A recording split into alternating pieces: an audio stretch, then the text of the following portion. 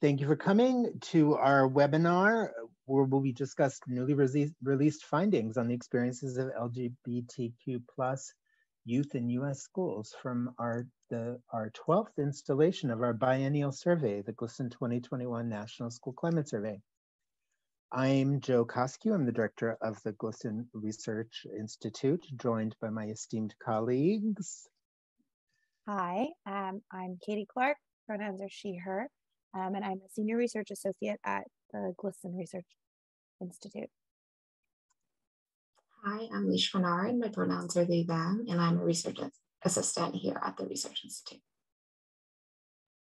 And we are quite a team and have really pulled off quite an event with not just the webinar, but the report itself. So I'm really forever indebted to the work of Katie and Leash. And I forgot to say my pronouns. I use he, him pronouns. So at this point, we're going to turn our cameras off. So, because, you know, we, of course, will be the focus of your vision and we want you to look at the slides. And so, but we'll come back at the end when it's questions. So next slide.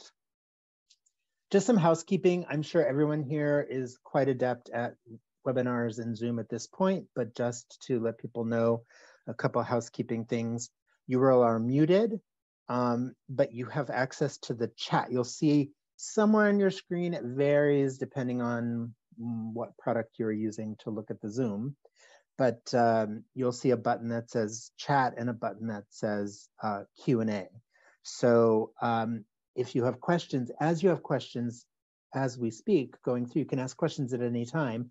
Please type them in the Q&A box and we will review them and go over them at the end. Please ask us lots of questions. We love questions. And then you'll also see a chat box. So if you're like me, sometimes you put things in a chat with a question instead of a Q&A.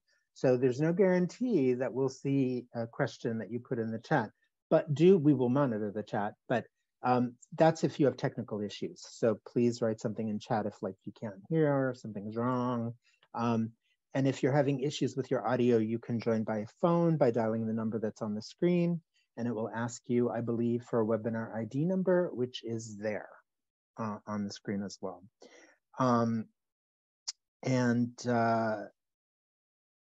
I think that's that. Oh, here we have more things showing you how you can go through the chat system. So, and when you type in a Q&A, I believe only you see it and we see it. I'm not sure it goes public, just FYI.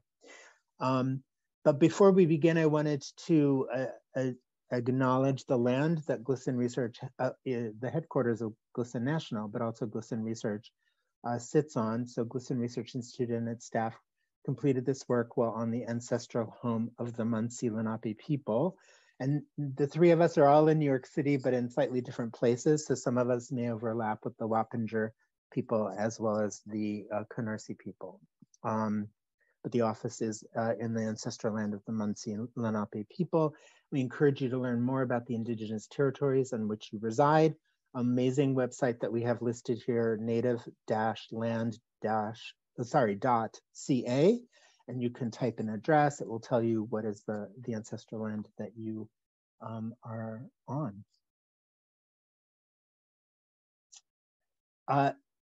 In case you're less familiar with GLSEN, GLSEN is the leading national education organization focused on ensuring safe schools for all students.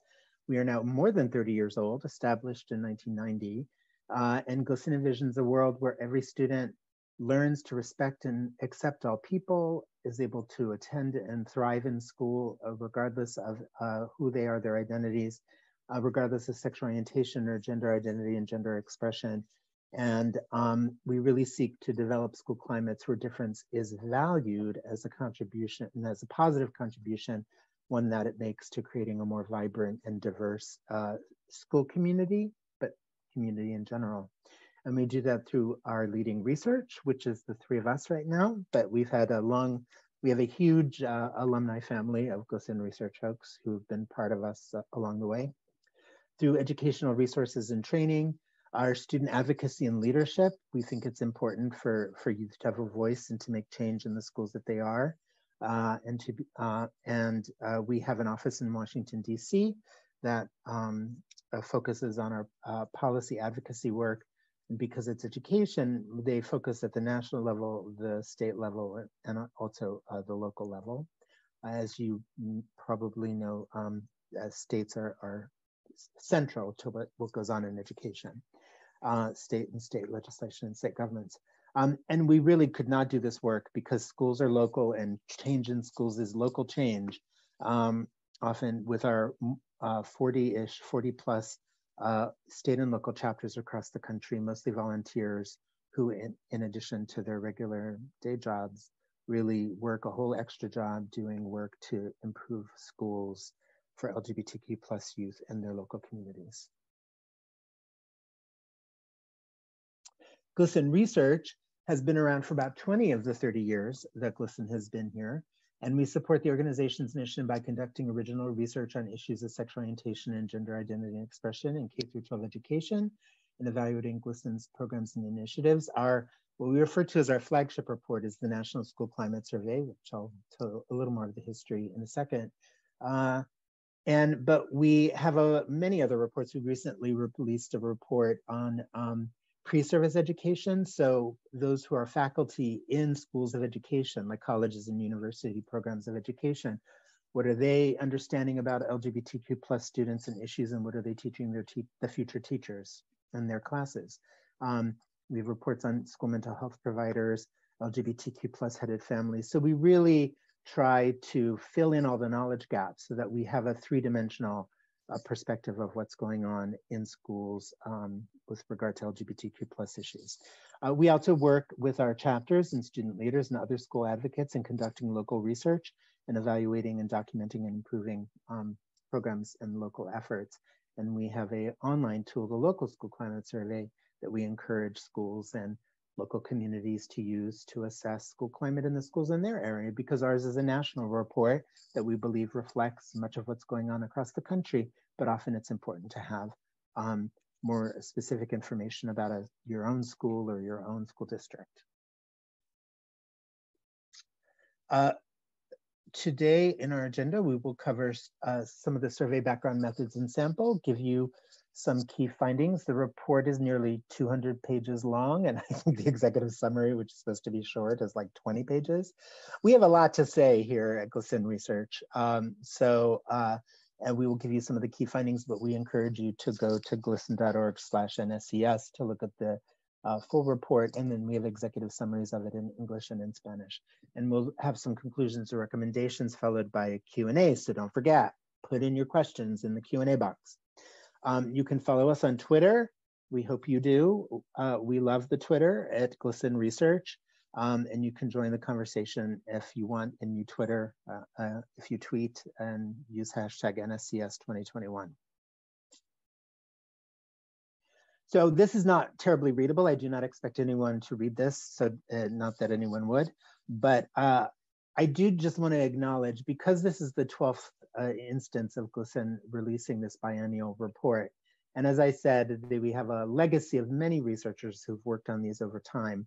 And I just wanted, and often this is in the report, but people may not see this, we need to thank the youth who participate in our study. We've had over 20,000 students this year take it, but over 100,000 students in the time in all the surveys that we have done since 1999. And we're really grateful to everyone who helped disseminate information about it: teachers, school district officials, our chapter leaders, volunteers, and our BFFs and partners at other local service organizations and local LGBTQ youth organizations across the country. We are nothing without all of you, so we really appreciate it. And to parents and educators who got the word out as well, and to our chapters and local volunteers. And we've had a dozen or more staff who've been involved in school climate over time. Every report sort of builds on reports of the past, so I won't read off everyone's names, but I just want to acknowledge all the people who have done this. In particular, staff, Adrienne Zangron, I will mention two, Adrienne Zangron and Yan Chong, were involved in the early phases around data collection, but also around data cleaning. And Adrienne in particular did a Herculean job in adapting our survey for the different kinds of learning environments students were in the 2020-21 school year.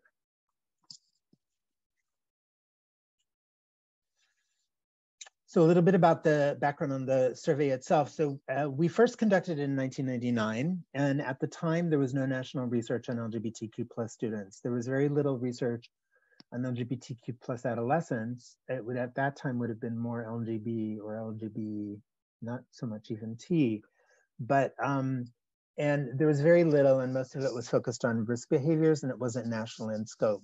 And GLSEN often encountered in its early years of advocacy, people saying, well, is this really a problem? Like, you know, our school's good, or our schools in New York are good, go to New Jersey. So there was a lot of people, and there wasn't, even though often we would have students who would give first person testimony to what they were experiencing, that could often be seen as, well, that's just one person who had a problem in school. So it was important for us to document. We didn't have data showing what is going on for LGBTQ plus students across the country. And that gave birth to the idea of this national survey that started in 1999, which was a simpler, smaller survey. The survey has been more consistent since 2001 when actual researchers were here. And of course, researchers make things longer. And so it's longer and more in-depth. There's still a continued need to do this to further the national conversation about LGBTQ plus issues in schools. Even though there is more national data out there on the experiences of LGBTQ youth, we really focus on education. So we really drill down and have a lot of information about what is it like in schools, not just in terms of sort of bullying and harassment and name calling, but also what kinds of supports are there in school, because it's important. We work very hard. School advocates across the country are working very hard to make sure that schools have resources that make schools safe and affirming for LGBTQ plus students and all students. And it's important for us to track that as well over time. We also look at what are the negative effects of a negative school climate. We look at how does that relate to students' well-being and academic performance. And with regard to supports, we also look to see how those make a difference in creating better school experiences for the student themselves and their well-being, as well as their academic performance. And obviously, this data is for the world and for the people, and we hope that people use it in their local areas to advocate for the needs of the students in their schools, and also for policymakers at the state, federal, state, and also school district level. And we really are continuing still only the national research focused on LGBT youth and schools and about education. And so here is the family of national school climate reports over time. You can see the one on the top was like 3 pages. Again, as I said, a researcher was not as involved in that. And then they've been very similar since 2001 and 2003. And I would like to welcome the new addition to the family, which is the 2021 National School Climate Survey. So as in the past, this survey examines, as I said, indicators of hostile school climate, what those effects are, access to supports, and the benefits of having those supports. And because we've been doing this for so long, we can look at changes over time. So we can see what is improving, what is not improving, where does more work need to happen. And because LGBTQ plus youth are not a monolith, we look at demographic differences within the sample.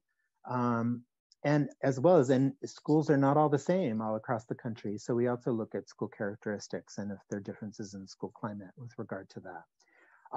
Because this is based on the experiences in 2020, 2021. And as you may recall, that was the full school year after the COVID pandemic broke. So the year prior, by and large, schools went not in person around March or April, but when school started again in September, schools adapted in very different ways, and it really varied, as we'll talk about, by some characteristics of where you were in the country. But so we look at differences in cross-learning environments, which I think I say more about. So, and how we adapted the survey was we had students who were in online-only schools, so issues of in-person assault and harassment were not necessarily applicable. So we asked more detailed questions for those youth who were in online settings, whether they were in them all the time or only part of the time, or on bias-based harassment online in the school setting, like during the school day when you're online. And how did they report that? Because, you know, back in the day when students were in school, they may or may not have understood what are the procedures for reporting these things. You would go and tell a teacher, you'd go to the principal. How did that work for them when they were in an online environment? And as I said, we look at differences across the three types of learning environments, and we talk about them when they are relevant and when they come up in the report. We'll talk about them more specifically here. And just a note on language, we refer to them as online only. So students who were for the entire school year in an online classroom, in-person only, students who were in person in school or should have been for the entire year. And then hybrid is what we call those who were, which is the largest number of students, people who were in some combination of online and in-person learning. We let the world know about our survey. It's an online survey, and we do outreach to constituents and national, regional, and local organizations and groups to let them know about it, and also our chapters, and we work a lot with groups of youth. But to get the broadest sample possible, we use social media outreach. So advertising on Instagram and Facebook, and I believe we toyed a little bit with TikTok and Snapchat. So we tried to sort of really spread the word as much as we could to people who were interested or connected to LGBTQ community issues, youth who were in school. And that was how we tried to get the broadest sample possible.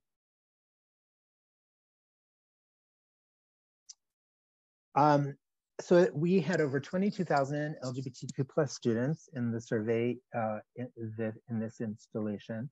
And they were from all 50 states, as well as DC and most of the territories, US territories, Guam, Puerto Rico, US Virgin Islands, and Northern Mariana Islands. 2/3 of the sample was white, and about 1/3 were a youth of color. And of that group, more often Latinx, identified as Latinx. And with regard to sexual orientation, a little less than 1/3 identified as bisexual, a little more than 1/4 identified as lesbian or gay, and about 1/5 identified as pansexual. And with regard to gender, about 1/3 were cisgender, a little less than 1/3 identified as non-binary, and about 1/4 identified as transgender. And the average age in the survey this year was 15.4 years.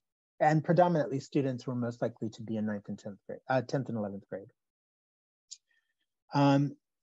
With regard to the types of schools the youth were in, as I mentioned, most students were in some hybrid learning environment. 63.4%, like almost 2/3 were in a hybrid. So they were in online and in-person learning. 1/4 were in online learning, and the minority of students said that they were in person only. So the interesting to note in this table is really interesting to dig into. So you should get the report and try to like dig into see where the differences are. But largely, it is interesting to see what types of schools were more likely to be in person only. And those were private schools, schools in the South and Midwest, and rural schools. So those schools, those areas were more likely to have students who were in-person classes for the entire school year. And now move on to some of our findings. First, we asked students around safety and how they feel in school, whether they feel safe in school. And about 4 in 5 LGBTQ students said that they felt unsafe at school because of some personal characteristics. So this chart, the top line is the total number. They felt unsafe for some reason. And then the bars below sort of drill down into the reasons why. And the most commonly because of some sexual orientation, gender identity, or gender expression characteristics. So for an LGBTQ identities, if you could go back. Oh, well, yeah, go back. Sorry, Katie. and followed by mental health or emotional disability was also quite common. And then following behind that was body size or weight. So those are the key reasons why LGBTQ plus youth are not feeling safe in schools. And now the next slide. So of those who felt unsafe because of one or more SOGI characteristics, about half said it was because they felt unsafe related to their sexual orientation, and a little less than half said because of their gender expression and gender identity. We also ask students if there are places in school that they avoided. So sometimes students cope with unsafe spaces in school by not going to all the places in their school, not really having access, sort of psychological access to all of the places in school as a protective measure. And so for those who were in hybrid or in-person learning environments, so meaning those who were like in a school building during that school year, we asked them what spaces did they avoid, and most commonly students said bathrooms and locker rooms and PE or gym class. So spaces that were often gendered, restricted by gender. And in general, historically, locker rooms and phys ed classes and gym class and sports teams have been locations where students have often said that they feel unsafe. So that is consistent with that. Students also sometimes, unfortunately, cope from having an unsafe learning environment by not going to school. So, and a third said that they had missed at least one day of school in the past month because they felt unsafe. And even more serious than that, there are some students who no longer can attend the school that they go to because it is an untenable situation. So they may miss classes, but then for some, it's impossible for them to continue to be and thrive and exist and survive in a school environment, in a particular school.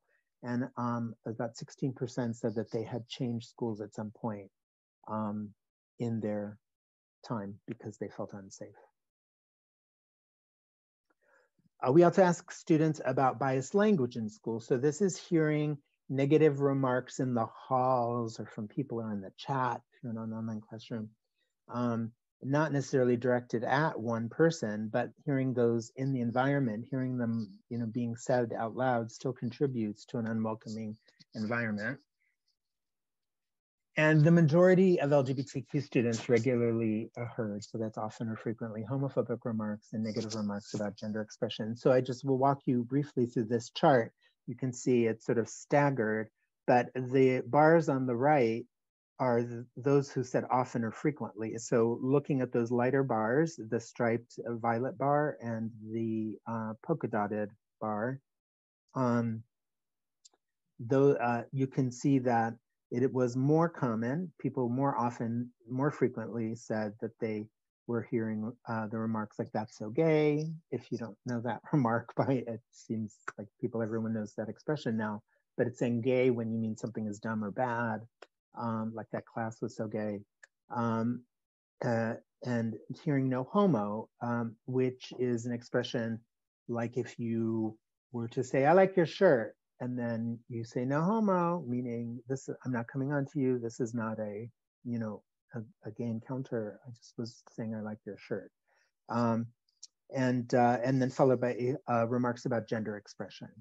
Those would be the most common, and then other kinds of homophobic remarks. And only about a third, a little more than a third, said that they often or frequently hear negative remarks about transgender people. Unfortunately, though less common than hearing these kinds of remarks from their peers, the majority of LGBTQ plus students have heard anti-LGBTQ language from school staff, and that's what this chart shows. You can see that over half said that they had heard negative homophobic remarks, and more than half said that they heard negative remarks about gender expression from their teachers. And unfortunately, the largest answer for both of them was rarely, but rarely is not never. So it's like we would hope this chart to be 100% of the dark blue bottom bar, with that of people saying never. In the report, there's a whole section looking at our data over time, but since we're talking about homophobic remarks and transphobic remarks, this chart will just show you sort of the trends over time since 2001. And you can see that there had been previously in early history a decline in a lot of homophobic remarks but actually not so much recently. And from 2019 to 2021, homophobic remarks, trans remarks, negative trans remarks, and use of that's okay and no homo were about the same levels that they were in 2019. So the good news is that they did not necessarily get worse, but we do not see the continued downward trend that we had in previous years. Unfortunately, negative remarks about gender expression increased from 2019 to 2021. That would be the sort of light blue bar with X's on the bottom. So it is less common of these, but it is unfortunately the one that has increased in the since our last survey.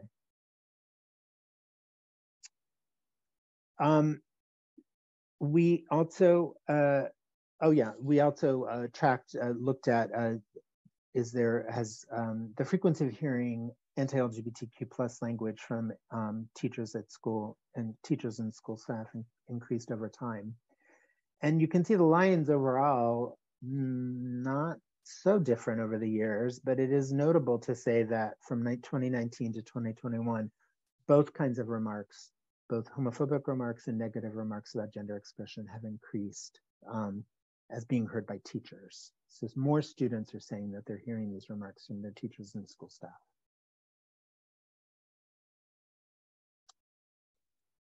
One of the issue, of course, a huge issue with teachers making these remarks is that they are role models. So if they're using this kind of language, it's sort of giving license to students that it's okay. The other way that's unfortunately teachers can also sort of give implicit permission that this language is all right is if they don't intervene. So when these remarks are made in their presence, then they don't, then they're essentially giving a message that it's okay, you can say these things in school.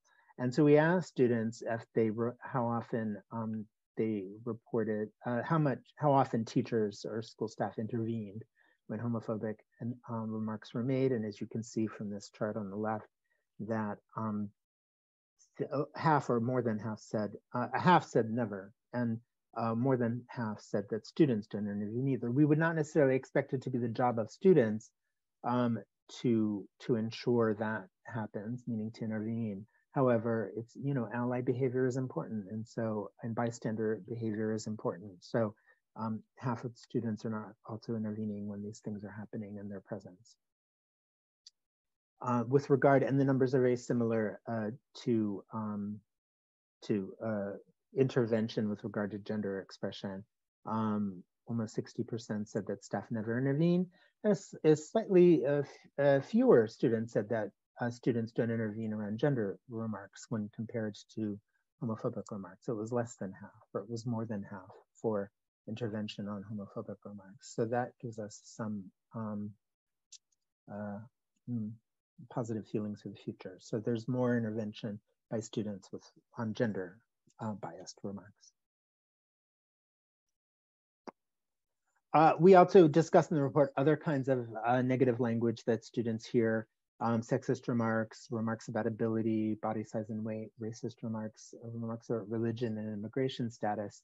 And so this chart shows that it's most common, very common for students to hear sexist remarks in school and remarks about a student's ability and remarks about body size and weight, followed by racist remarks. Comments about religion and immigration status were less frequent. And with regard to harassment or assault, so as I said, now we're going to talk about incident students' experience where they are the target of that behavior, as opposed to just hearing something or something going on in the school and the ether of the school behind them. And we asked students about their experiences with verbal harassment, physical harassment. So verbal harassment would be your called names, your negative remarks are being made at you, about you. Physical harassment, which is being pushed or shoved, and physical assault, which are more egregious and serious things, sort of being kicked, punched, injured with a weapon. And so over all these forms of harassment and assault, over 4 in 5 LGBTQ+ youth who were in person. So we asked these questions of those students who were in-person learning environments, so those who were only in person during the year, and those who were in mixed hybrid learning environments where they were online and in person. And over 4 out of 5 students said that they experienced some form of victimization with regard to their sexual orientation, gender, or gender expression. Specifically, harassment and assault, again, in person, based on sexual orientation, 6 in 10 students said that they were verbally harassed, about a quarter said they were physically harassed, and about almost 1 in 10 said that they had been physically assaulted. So although 1 in 10 is small, and this is less than 1 in 10, we're talking very serious events. So 1 in 10 students are experiencing being punched or kicked, physically abused, or even injured with a weapon in school. So in the severity of that event, that's a pretty shocking number. Similarly, with victimization based on gender expression, over half had been verbally harassed, about 1 in 5 had been physically harassed, and a similar number, about 1 in 10 said that they had been physically assaulted at school because of their gender expression. And with regard to gender, over half had been verbally harassed, more than 1 in 5 had been physically harassed, and again, almost 1 in 10 were physically assaulted. We also, as I said, that was for students who were in person at some point during the school year. So one of the ways that we adapted the survey was asked about biased events, biased harassment in school, in the online classroom and in the online school environment. And that's what the chart on the left shows around sexual orientation, gender, and gender expression. Overall, considering all of this, half of the LGBTQ+ students who attended school online during the school year experienced some form of online identity-based harassment. And it was about a third or more, well, around a third for sexual orientation, gender, and gender expression. So, and so again, these are students who were in hybrid learning environments, meaning combo online and in person, and who were online only. So, and this is a tough chart, it's in our executive summary. It shows all the forms of these 3 forms of verbal harassment, physical assault by sexual orientation, gender expression, and gender over time. And so, but the takeaway really is that we had seen, especially with verbal harassment, with regard to sexual orientation and gender expression in particular, we have seen great improvements since we first started doing this this research, and not good enough. I mean, obviously, there is more room to grow. And in the recent years, all of these things from 2019 to 2021, they kind of have leveled off. The verbal harassment regarding sexual orientations leveled off. Verbal harassment regarding gender expression didn't differ from 2019, but it was lower than 2017 and some previous years. So that is some good news. And physical assault and physical harassment mostly were similar from 2019 to 2021 for all 3 forms: sexual orientation, gender expression, and gender identity. And so you can see those harassment and assault are lower. We've seen less change. We've seen some change over the years, but very little change in recent years. In addition to asking about SOGI-related, so sexual orientation, gender identity, gender expression, and in addition to asking about SOGI-related events, we do ask about if students are bullied or harassed for other reasons, like the race, ethnicity, bullied or harassed for other reasons, and about race, ethnicity, disability, religion. About a quarter said that they had been victimized at school because of their race, ethnicity, a third because of a disability, and it looks like about a fifth with religion, although that bar should be not as tall as it is. But religion was typically less common. We also ask about other forms of harassment that students experience, so social exclusion, often called relational aggression. So so something that's informal, but sort of using the peer group to sort of exclude or ice out people. So social exclusion, having negative rumors spread about you, Those are two forms of relational aggression. And you can see social exclusion is quite common, where over 80% said they experienced it at some point in the past year. And 60% said that they had negative rumors, lies or rumors spread about them. We also asked about sexual harassment, and nearly 6 in 10 students said that they experienced sexual harassment in the past year. And for those who were in school, in a school building at some point during the year, we asked about property damage, and that was less common, but about 4 in 10 students said that they had some experience of having property damage, feeling like they were being targeted because of who they were. And now I'll pass it on to Katie to talk about reporting. Thanks, Joe. And before I really get into it, I'm just going to give a preemptive apologies to anyone if there is noise in the background. They have a 16-month-old a couple of rooms over, and he's been quite grumpy today. So Joe talked about incidents of harassment and assault. And in addition to asking students about their experiences with being victimized, we also asked about their reporting of that victimization to staff and how staff are responding. And so the majority of students, 61.5%, never reported incidents of harassment or assault to their school staff. You can see that in the bar with the pink circle around. That's the percentage of students who are saying that, yes, I'm being harassed or assaulted in school, but I'm not telling anybody about it. And the bar on the right is if they're reporting to their parents. So somewhat similar rates of not reporting harassment and assault. We looked at the differences in learning environment between students who are online and in school, and we did find some differences in students who attended school online at any point in the year were less likely to report harassment and assault to staff compared to students who went to school in person or in person only. In addition to asking if they reported, we asked them if they didn't, why not? And so the most common reason that students said is the reason they didn't report harassment and assault to school staff is because they doubted effective intervention would occur. So over 2 in 3 students didn't think school staff would do anything if they reported their harassment. And nearly 3 in 5 thought that if staff did do something, that it wouldn't be effective.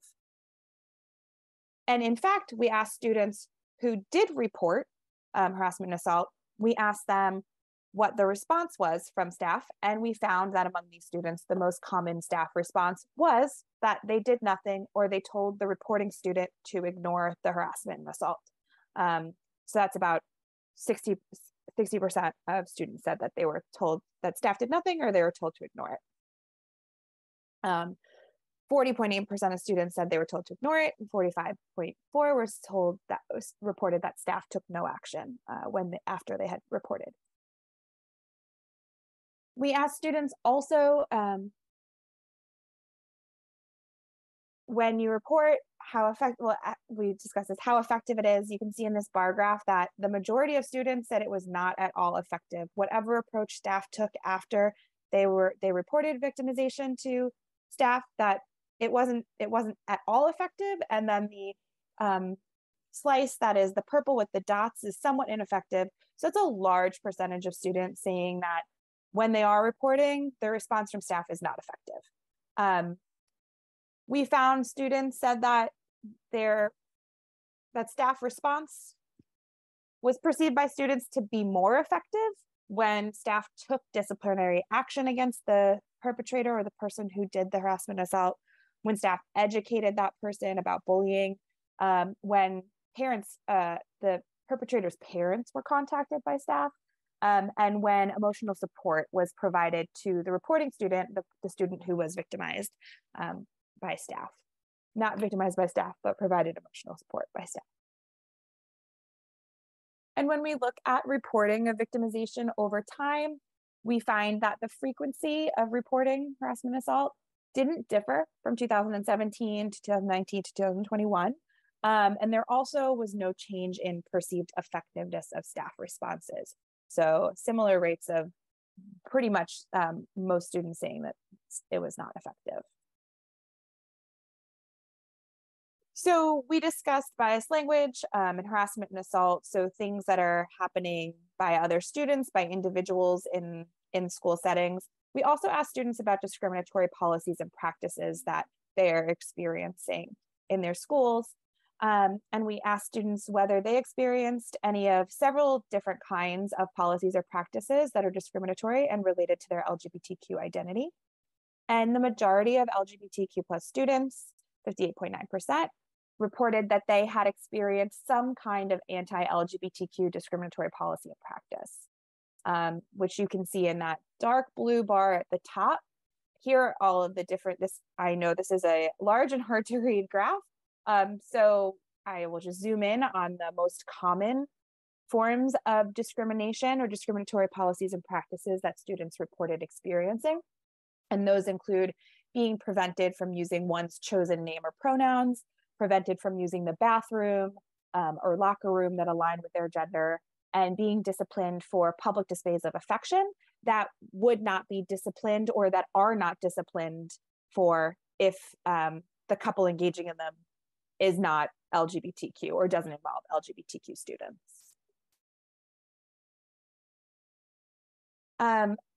LGBTQ students, when we looked at learning environment differences, LGBTQ plus students who had been in in-person learning environments during the 2020 year were far more likely to experience any form of these types of LGBTQ related discriminatory policies and practices.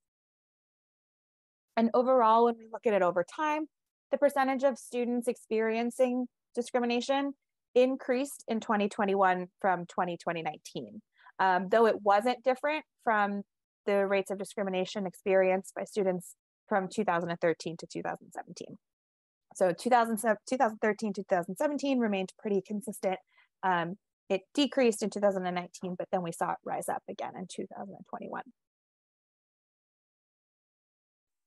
And so all of these incidents, these statistics about biased language, harassment, assault, discrimination, all of this contributes to a hostile school climate for LGBTQ youth.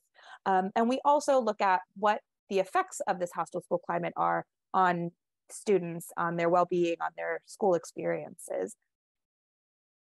And we find that just victimization and discrimination were both associated with poor academic outcomes.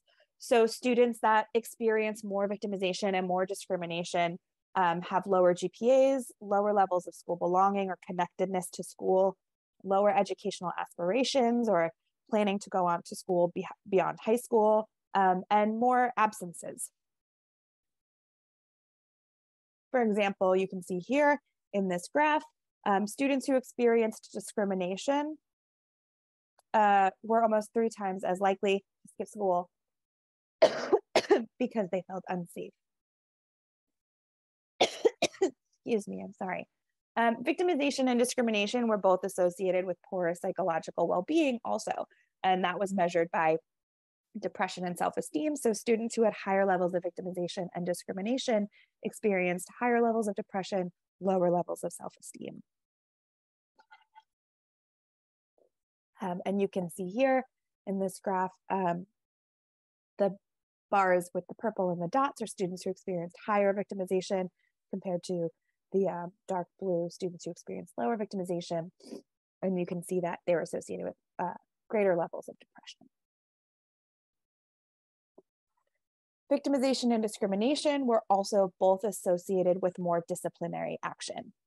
So students who experienced more victimization and more discriminatory policies and practices also experienced more discipline at school, such as receiving detention, in-school suspension, out-of-school suspension, expulsion, etc. And so now knowing that students face a hostile school climate, that this hostile school climate has a negative effect on their mental health and their school experiences and school outcomes, we look at how to alleviate those negative effects of hostile school climate. And we look at school resources and supports that can help improve school experiences and school climate for LGBTQ youth. And we look at supportive educators, student clubs like gay straight alliances or gender sexuality alliances, LGBTQ inclusive curricular resources, and LGBTQ inclusive policies. And we find that having these resources is related to fewer negative school experiences. So hearing fewer homophobic remarks, feeling less unsafe at school, fewer experiences of victimization, improved schools, increased school staff intervening in biased language, and more positive educational outcomes. So missing fewer days of school, having greater educational aspirations, and higher GPA.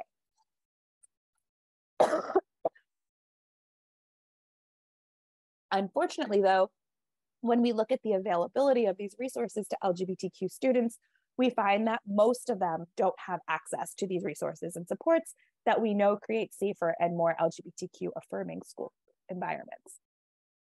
So in regard to supportive educators, we do find that almost all students said that they had access to at least one school staff member who was supportive of LGBTQ people. And 58.2% could identify 6 or more supportive staff. In regards to GSAs, we found that 34.8% of students said that they had a GSA at their school. 16.3% of students said that they were taught some positive representation of LGBTQ people, history, or issues in their school or in their classes. And we asked in general about if they were taught LGBTQ content in their classes, and we specifically asked what kinds of classes that content is included in, which you can find in the full report. But we also ask about LGBTQ inclusive sex education. And you can see in the pie chart here, students who say that they don't experience, that blue chunk is students say they don't experience or they don't receive sex education at all. And then a breakdown of if that sex education is inclusive of LGB topics, if it's inclusive of trans and non-binary topics, and if it's inclusive of both, or if it's just sex education without any of it. And we find that only 7.4% of LGBTQ students were taught sex ed that included positive inclusion of LGB and trans and non-binary topics. And finally, when it comes to inclusive policies, we find that 12% had an anti-bullying policy that included, explicitly included sexual orientation and gender identity and expression. And only 8.2% of students had official policies or guidelines that supported trans and non-binary students. These are things like athletics, trans-affirming athletics policies, or policies around changing names and official documents and using names and pronouns. And when we look at school resources and supports over time, we found that in 2021, access to GSAs fell to under 40%. You can see the GSAs are the peach circle, and they dropped quite a bit between 2019 and 2021. Supportive staff, access to LGBTQ supportive educators was also lower this year than in recent years. And we also saw fewer students, lower reports of anti-bullying harassment policies that were inclusive of LGBTQ people. And regarding LGBTQ inclusive curriculum, which has consistently been one of the lowest reported resources, we didn't see this decrease, but we also didn't see much positive change in this. So when we look at school resources, access to these supportive resources and learning environment, we found that LGBTQ plus students who attended school in person only were less likely to say that their school had a GSA or that they had access to a GSA than those who attended school online only or in a hybrid setting. Students who attended school online, either hybrid or only online, were more likely to report LGBTQ inclusive curriculum in their classes. Students who attended school online were more likely to report receiving any kind of sex education, which does include, including LGBTQ plus inclusive sex ed. Students who were in online only school reported the highest, and students in in-person only school reported the lowest numbers of supportive educators. And students who had been in school in person were less likely to report having comprehensive anti-bullying policy, that is, an anti-bullying policy that explicitly mentions sexual orientation and gender identity, as well as being less likely to report having policies or guidelines that were affirming for trans and non-binary students. And I am going to throw it to Leash to talk about personal demographics and school characteristics. Thanks, Katie. So as Joe mentioned earlier, LGBTQ students are not a monolith. And because of that, we look at differences by personal demographics as well as school characteristics in our survey. When we look at differences by sexual orientation, we found in general that pansexual students reported more hostile experiences. You can see that by looking at the figure. The figure is a little more confusing. So if you look on the left, those are different sexual orientation groups. For each of these groups, we looked at victimization by sexual orientation, which is represented by the blue circle, victimization based on gender expression, which is represented by the purple square, and victimization based on gender, which is represented by the red triangle. So as you can see from the figure, pansexual students experienced higher levels of victimization based on sexual orientation, based on gender identity, and based on gender than students of many other sexual orientations. We also found that pansexual students experienced more sexual harassment, more discriminatory policies and practices, as well as missing more days of school because of feeling unsafe and changing schools more often than peers of many other sexual orientations. When we consider differences by gender, we also found that there were key differences. If you look at the figure, there are umbrella categories such as cisgender, transgender, non-binary, and questioning, which is seen on the left in the bold, and it's marked by larger shapes, as well as we also have by more specific categories such as cisgender girls, cisgender boys, trans girls, trans boys, non-binary trans people, etc. And those are represented by the smaller shapes under those bigger umbrella terms. Overall, we found that transgender and non-binary students reported more hostile experiences when compared to their cisgender peers. So, for example, they faced more anti-LGBTQ victimization, and they were more likely to feel unsafe at school. We found that transgender and non-binary students have less access to education than their peers, not only because they feel more unsafe and experience more victimization, but also because they have restricted access within the school environment. Specifically because there's a lack of access to sex segregated spaces. Looking at the differences between trans and non-binary students, we found that trans students reported more hostile experiences than non-binary students in general. And then when we look specifically at cisgender LGBTQ students, we found that cisgender male students encountered more hostile school climates regarding their gender expression and sexual orientation, whereas when we look at cisgender females, they encountered more hostile school climates with regard to their gender. We also considered differences by race and ethnicity. Overall, we found that, oh, can you see the figure, Katie, on the neck? No. Oh, I can see it on mine. That's so strange. Sorry. So you just have to imagine it. Describe it, Leash. So it's a similar figure to the ones we've seen before with the races on the left and the different kinds of experiences of victimization being represented by different shapes. Overall, what we found was that Native and Indigenous LGBTQ students experienced more hostile school climates than their peers of other racial and ethnic groups in many areas. Specifically, Native and Indigenous students experienced higher rates of victimization based on both gender orientation, sexual orientation, gender expression, gender, and race and ethnicity than students of almost all other races and ethnicities. Native and Indigenous students also reported poorer outcomes when considering their feelings about education. For example, they reported the lowest levels of school belonging. And additionally, we found that LGBTQ students of color including Black, AAPI, Latinx, Native and Indigenous, MENA, and multiracial students, more commonly experience both racist and anti-LGBT victimization, and they were more likely to experience multiple forms of victimization in general than their white counterparts. When we look at safe learning environments and access to LGBT resources and supports, we often found that school level, type, and geographical differences were occurring. For example, by and large, the majority of LGBTQ students in middle schools and LGBTQ students from schools in rural areas experienced more hostile school climates and had less access to LGBTQ related resources and supports.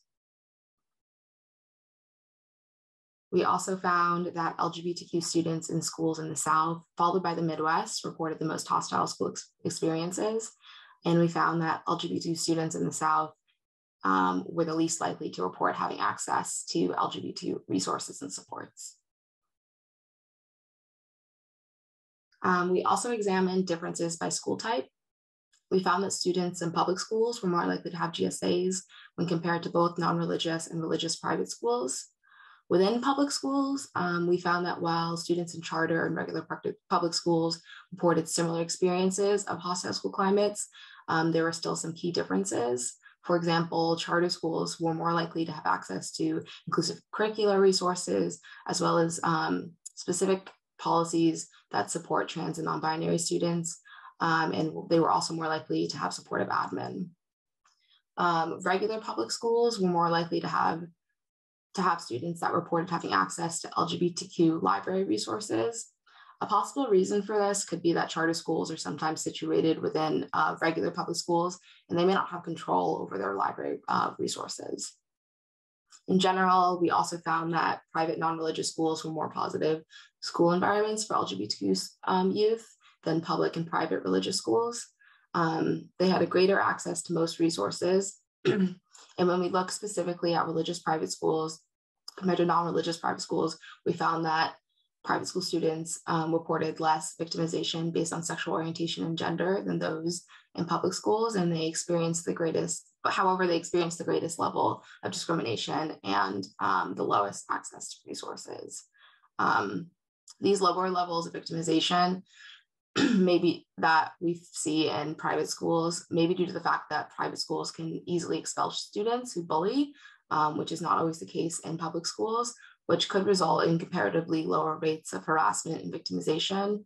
However, for example, with private religious schools, the policies and practices that they have may reflect a more negative experience overall, which could result in greater LGBTQ discrimination and fewer supports. I just want to add that just so people understand, most of the religious schools in the United States, as most of the students in religious schools in our sample, were from Catholic schools. So if any of you are familiar with some classic characteristics, they may have more discipline, they may have more structure and order. And so that also might contribute to that. I just wanted everybody to know that it was most students in religious schools, they're actually Catholic schools. Thank you for that clarification. So in conclusion, schools remain hostile for LGBTQ students. Our 2021 National Schools Climate Survey continues to provide evidence for that. And it highlights that there's a lot of work that needs to be done to ensure that schools are safe and affirming spaces. We found the majority of all students reported these hostile school environments. However, there were key differences among groups, specifically trans and non-binary youth and youth of color, as well as youth of other multiple marginalized identities. They face some of the most hostile school climates. We found that the type of learning environment that our students had greatly impacted their school experiences. More specifically, the more time that a student spent in an online versus in-person learning environment was related to the degree of victimization that they experienced. So more specifically, LGBTQ students who were in-person only were far more likely to experience any form of LGBTQ related discrimination than those who were in other types of learning environments. When we think about hybrid students, they experienced a lower frequency of both victimizations. However, they were exposed to both online and in-person victimization compared to their peers who were only in person or only online, who only experienced one form.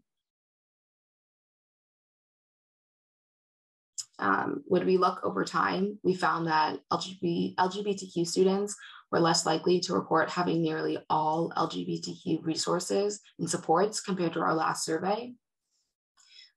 This is concerning overall. In 2019, we hypothesized that the effects of positive changes in LGBTQ school supports that we see in one year would be then reflected in subsequent years as decreased levels of negative indicators of school climate. Unfortunately, we did not find that. This could perhaps be because of school environment changes because of COVID, but overall, we did not see the expected decreases in anti-LGBTQ incidents, although we didn't see them rise either. But it is of grave concern that we saw such a significant decline in the supports with no decline of anti-LGBTQ incidences. And this could potentially be worrisome for the school years that are to come. But overall, our findings show that there is more work that needs to be done to make schools safer and affirming for LGBTQ students, specifically with establishing more positive supports in schools. So with those findings in mind, we have a couple of recommendations. So overall, it's clear that there's more work to be done and that we need to establish more positive supports in schools. Moving forward, there are some key steps that concerned stakeholders can take on behalf of LGBTQ students, and those include supporting student clubs such as GSAs, increasing supportive educators available to students through providing staff trainings, as well as increasing the amount of accurate and appropriate information regarding LGBTQ people, histories, and events. We also recommend that schools examine their policies and practices to ensure that they do not discriminate against LGBTQ students. Also, regarding policies and practices, we recommend that schools enact and implement specific policies and practices that are affirming for trans and non-binary students. Finally, the adoption and implementation of anti-bullying policies is necessary. These policies should specifically enumerate sexual orientation, gender identity, and gender as protected categories. That is it. I see we have some questions. So Katie and Lish, we can become visible again if you choose to. First, many of you asked, so well, thank you for some of the love that people shared in the questions. So we love that. And I think some of these were answered already, but yes, the PowerPoint, I think we'll say this at the end, but the PowerPoint, well, the webinar is being recorded and will be available at a later date when it becomes available to us, and then we get our comms people to put it up on the website. So I think that takes a couple days. And because y'all registered, we will send an email out to let y'all know when the recording is available. So I don't believe we have historically had the PowerPoint slides there for people to use. I think that we're always like, oh, how are they going to use it? They're going to steal our slide. They're going to change our words. But we'll take it into consideration. But the webinar for sure will be available, so you can watch it over and over and over again when you're tired of Hallmark movies during the holiday season, or you can tell all your friends and family to take a look if they were not able to be here today. I think there's one question that I see, and please feel free, furiously write in more questions. Did we notice a disparity in students' responses of the middle versus high school students with regard to their experiences of bullying and harassment? So I'll kick that over to I forget who did that. Katie, did you do that section? I did. Yes, we did. So overall, in general, middle school students report more hostile school experiences than students in high school. And that's, you know, in biased language, victimization, discrimination. And someone wants to go through the slides with their GSA. Well, you can have like a GSA viewing party of our webinar. I think it's an amazing idea.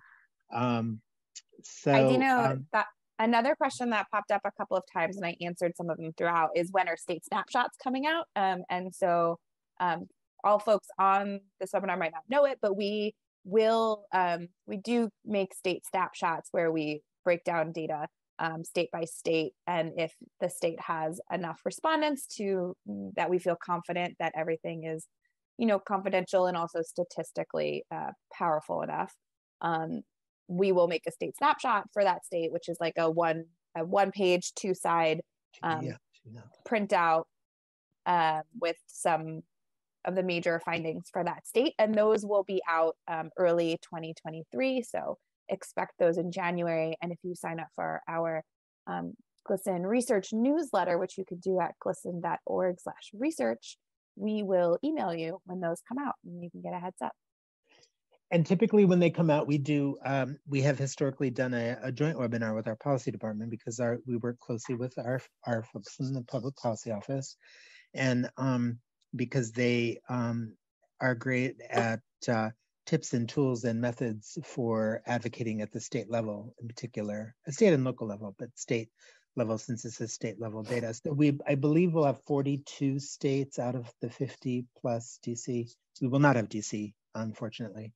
So if you're from a smaller population state, like Rhode Island, Hawaii, DC,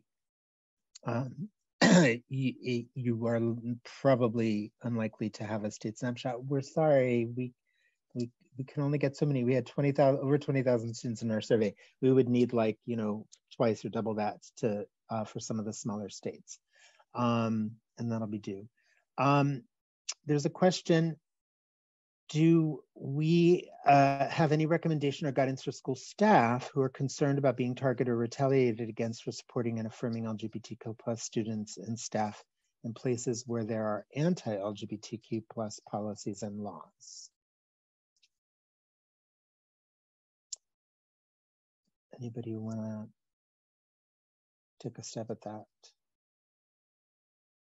So it's I'll say this, that I think it is,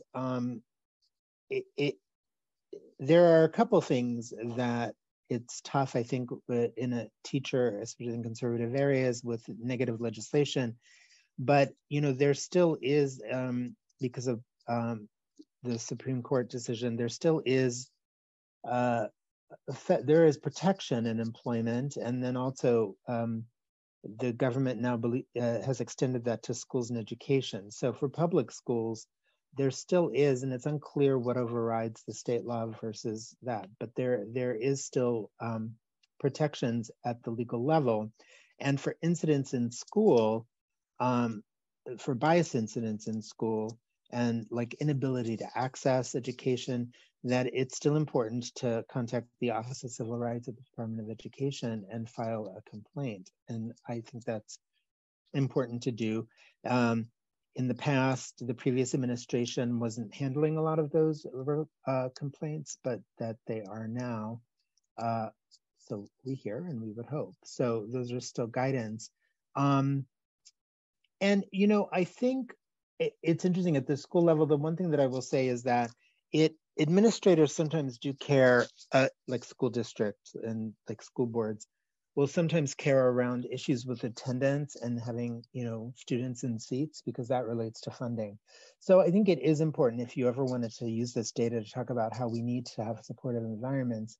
One thing, money sometimes makes a difference, and it's about, you have students, you have a segment of your student population who is not attending school, and having students not attend relates to lower rosters, which relates to less funding.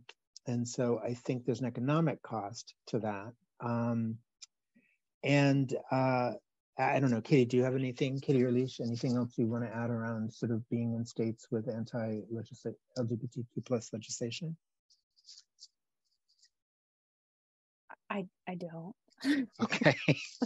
I read it and I thought I would suggest that people with questions about actual on the ground education and being in schools get in touch with our education program department because they might have, I imagine they have resources and more knowledge than we do. I know the data. I don't know as much about the day-to-day activity. And I think that there are probably some tools in our policy department that they have online in addressing sort of these issues, especially when it comes to advocating around policies. And I think that they would also recommend, like I had said, around reporting things to the Office of Civil Rights, because that level of access is sort of is a protected right. So if people aren't having access to their school, that is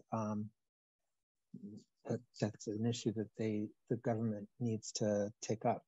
And I think it's and it is tough in states where you can't where there don't say gay laws. It is also important, you know, we've had this in the past, you know, the laws that recently appeared are not wholly new. We've had as many as 9 states in the past, I think, who had what we call no promo homo laws, like laws that restrict your ability to talk about LGBTQ plus issues in education. And I think that, and we had found, in fact, that students who were in those states had negative school experiences. But we would hear from educators in those states that it was important that there are ways in which you have to really know what the law and policy states, what you can and cannot do. And so, for example, I believe in Arizona, which I think has been repealed, but the law was specifically about HIV education. So the problem is that then people think, oh no, I can't talk about this at all. Well, the law really only states that you can't talk about it in sex education. It doesn't mean you can't talk about queer history or things like that. So, but again, I would say check our policy department's website and recommendations on. And if you have a local chapter in your area, and you can go to the GLSEN website to see if you have a local chapter, I would say speak with them and get on board with them and learn about the activities that they're doing to affect positive change. And no matter where you are in the country, but also in these states that are now are more troubling.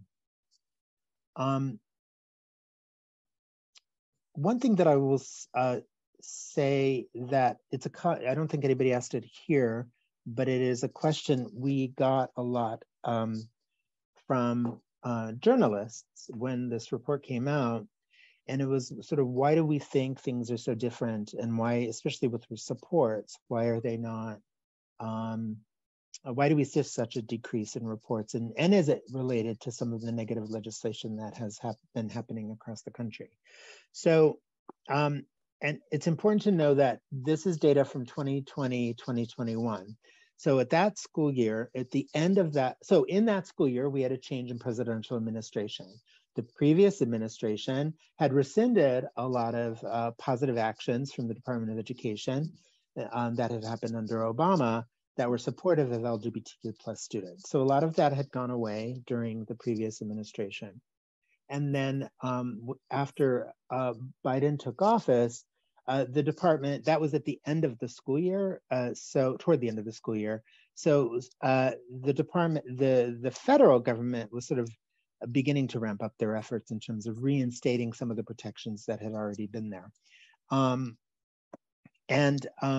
But what also started happening at the end of that school year was that's when there were a lot of states proposing and discussing legislation that was around trans student access to facilities and around teaching of critical race theory.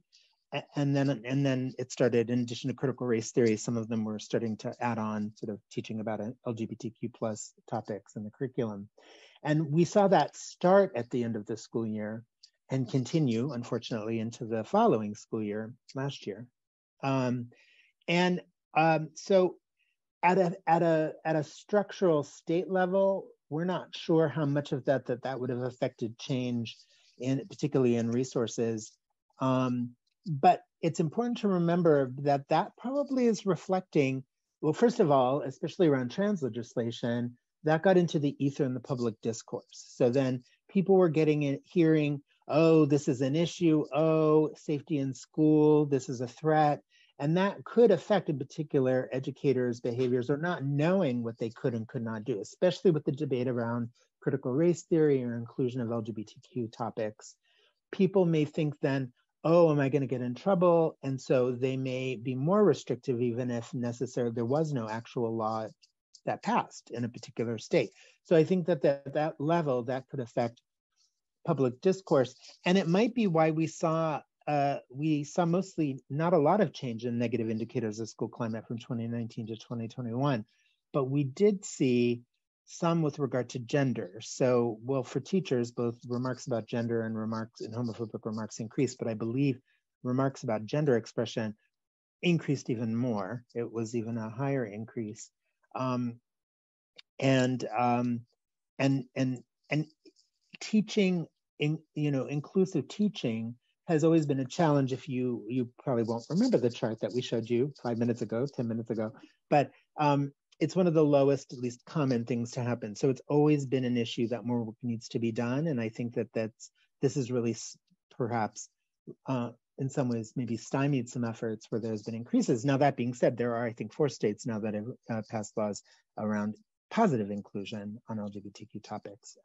So we'll be interested in seeing, and we hope that we can look at our data and write a research brief that looks at, I think maybe specifically California, because they've had the longest law around curriculum, to see are there increases in inclusive curriculum from students' perspective compared to those in states that did not have these.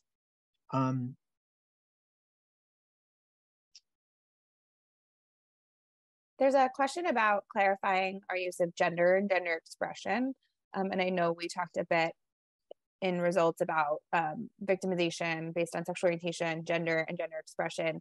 And those are terms that we had actually in the survey. So there was a question, are you including trans as gender and separating gender expression from gender?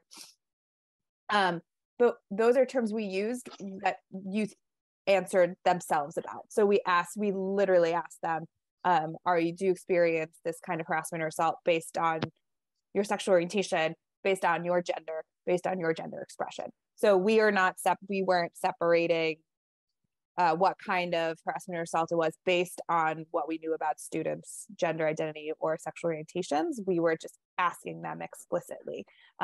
Because the distinction between gender and gender expression is really important, right? Like, you can't say that if someone has a gender expression that is not, is non-conforming, that they're trans. That's wrong. And so you can't use gender expression as a proxy for gender. So appreciate that, and happy to clarify that for you. There's also a question about, and it's a good question, and I think there's important things to think through with all we're seeing about online and in person. And so the question is, a concern I have is that with so much bad news and the data about youth being safer in hybrid or online only schools, that continued efforts to erase LGBTQ folks from schools will have a policy out, send them all online. Are there better ways to frame that? Can we counter or put it together with youth who experienced good outcomes in person, had good supports in their schools? And I think that is a really good question. And I also was asked about this yesterday by a journalist, and who said, so is it safe to say that LGBTQ students who are struggling should go to online school? And I quickly tried to frame it as, well, I think what it's saying is that some elements of online school were provided protection to LGBTQ youth, and instead of making sure more LGBTQ youth go to online school, we should really be investigating what about online school was more protective to LGBTQ youth, and what about online school allowed teachers to include more LGBTQ content in their teaching and be that supportive educator to LGBTQ youth. What about online schools made GSAs more common? And what about online schools made students aware of their LGBTQ inclusive policies? But I think educators and inclusive curriculum is an important thing to think about as, well, let's not think, how do we get more LGBTQ kids in online? How do we make sure that those things that were allowed to happen to increase supportive resources and online, how do we make sure that that's also built into our in-person schools as more and more schools get back to normal and business is normal? How do we take those protective factors that we saw in this unique year, in this unique situation, and learn from that to make our in-person schools more supportive of LGBTQ youth? Yeah, and I think it's also, will also say, we found with schools some good things, but CDC, Department of Adolescent and School Health, found in their adolescent behaviors and experiences survey some troubling data about COVID in general and how youth had poorer mental health and some hostile home experiences. So it's important to look at it all together, right? Like, we did find some benefits of online schooling and positive things that happened in this weird disrupted COVID year. But there's also all of these other contexts of youth lives, and we don't find that same thing.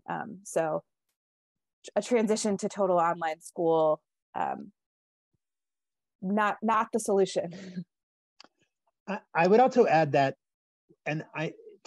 we should be very explicit that, and it's a good note. I don't know if we're explicit enough in the report. I think we are, but and so a lot of this we do go into more explanation in the report itself, but it's a good note for us to think about our messaging going forward. We say nothing about quality of education and ability to learn. So we're not talking about that. We're not talking, and I believe that there's evidence that shows in-person learning probably might be better, and students are coming back last year to school at a deficit because they weren't learning to the same degree online. And so I just want to be clear, we're talking about school safety. We're not talking about school, and which is important, and your connection to school, but we're not talking about, like, are you learning? And so I think that that's not what this report is about, but I think that's an important thing to state. Also, we found that, some of it would be true for all students. It's like what I said around religious schools that might have more discipline in order or more structure.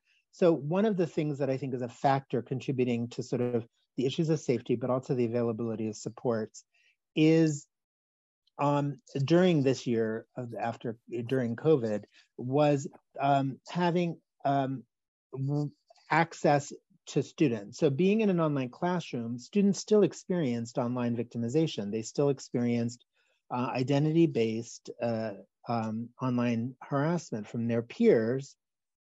But we're talking about environments where there's probably less open, free space among students to just hang out and do things. There's not a lunchroom. They're not in the gym. And chats might be more monitored, or students feel more monitored. In our report, we talk about in general, and we've always found this, that students are more likely to say anti-LGBTQ remarks happen when teachers or school staff are not around. So, and so the online classroom is probably, okay, school's over, you're gone. With some of the supports around in person, and we do discuss this more in the report, we believe some of it had to do with interpersonal restrictions based on COVID. So even schools that were in person probably had social distancing, probably had restrictions on one-to-one interactions. So it's quite possible that, for example, students were less likely to say they found a supportive educator at school because they weren't having time to find and talk to them. They were like in class and then they were gone. And GSAs, some schools didn't figure out some schools weren't having extracurricular activities if they were in person. And online, not all schools figured out how to do extracurricular clubs in a virtual setting. And for some, it wasn't necessarily effective, perhaps. So those are all key factors that come into play. But most importantly, we're not talking about, are they learning just as well, which I think is one of the major points of schooling, is like, we want them to learn. So we're really just talking about safety. And I think also it's important when even just talking about safety and the differences in online and in person, and then if people, the danger of people taking that data, these findings, and extrapolating to just in general, online learning is better than in-person learning. We're not even really like, our findings aren't even just generally about online versus in-person schooling. Our findings are about online versus in-person schooling during a year where there was a global pandemic. Like the in-person, the kids who went to school in person also were in a school, weren't experiencing school in the way that students in the past 20 years of our research were experiencing, right? Like Joe mentioned, people were wearing masks, there was social distance. Perhaps you couldn't pop into your teacher's classroom afterwards to talk to them about troubles that you were having, where if you were online, you maybe could have hung out on Zoom a little bit longer because of actual concerns about physical contact and virus transmission, and things like extracurricular activities. So it's important also to know that like the in-person students weren't just in normal school, they were in a school building during a pandemic with that risk and everything that came in with that. And to add to that, if you think back earlier, I talked about where students were more likely to be in in-school learning only. And if you think about, and then Leash talked about what schools, like regional school characteristics made a difference, how schools, student experiences varied based on regional and school characteristics. And you may have noticed an overlap. So schools that were most likely to be online, in person only, were often in the type of school or in the parts of the country where students already, regardless of what kind of school they're in, were having worse experiences in school. So like in the South and Midwest. And even though we tried to statistically account for that, I do wonder whether it's like, well, we can't really take it all out. So I think that that's important to point out. But that's thank you for that note. And we will definitely think about that. I don't think any of us would say, oh yeah, you should go online, like students should go online. Although I will also say we've had some student leaders who are with GLSEN in that year that we would talk to. And some of them are like, online works better for the way I learn, but others are like, this is not working. So I think what COVID raised and online learning raised for education in general is really accommodating learning styles. So so when it comes to sort of adequate and competent and good learning, not around school safety. But so I think it is a really good question that we'll have to think more about. But I don't think any of us in the Research Institute would say, yeah, online learning is the way to go. I just want to run, we are at like 5:30. So I know we had, just before everybody leaves, some more links and information for you to share the school climate survey, glsen.org/NSCS. You can find the full report. You can find the executive summaries in English and in Spanish. This infographic on the right that you can find, download, share it on social medias. And as we said, state snapshots coming in January of 2023. And you can contact us. You can find you can find this report and all of our work at glsen.org/research. And like I mentioned earlier, you can find the spot to join our email newsletter there. You follow us on Twitter, and you can email us with any questions that you have after this webinar at GLSENresearch@glsen.org. And Katie, is this correct that we'll be sending a survey, or a survey will come out about this webinar if you registered for it or if you attended? Is that the case? That's not the case. Never mind. I don't know. Maybe. I thought that was the case. Oh well. One of the staff who was really we call like sort of the AV club for the GLSEN Research Institute, unfortunately is no longer with us this year. So we're sort of picking up new knowledge. Anyway, is that it now? That is it. Thank you. Anyway, thank you so much. It was great to have you all here. Please write us if you have questions. Look for the recording. Tell family, friends, colleagues all about it. Follow us on GLSEN Research. Thank you so much for being here. And we'd love to hear from you. So really do reach out. And also special shout out to Leash. This was their first webinar. So they were amazing. So thank you for that. I mean, Katie was amazing as well, but you know, she has a track record of being amazing. This is Leash's first time. So yay, thank you for that. So it's a great team. They worked really hard over the last 6 months to get this report out. I am forever grateful for their work and GLSEN and the movement. So thank you for that. And thank you, Joe. Whatever. Thank everyone for joining us. Be in touch. Thanks, everyone. Bye-bye.